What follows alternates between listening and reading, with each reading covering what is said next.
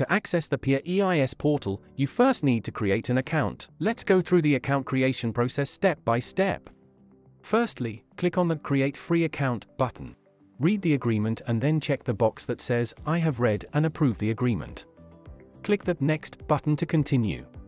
Fill in the required information on the user registration screen. Read the privacy policy and then check the box that says, I have read and accept it.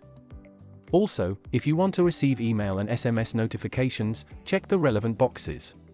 Click the Next button. An email confirmation will be sent to your email address. Check your inbox and find the confirmation email to validate your account. Congratulations, you have successfully created your account. Now you can log into the Pier EIS platform and explore a wealth of information on energy efficiency.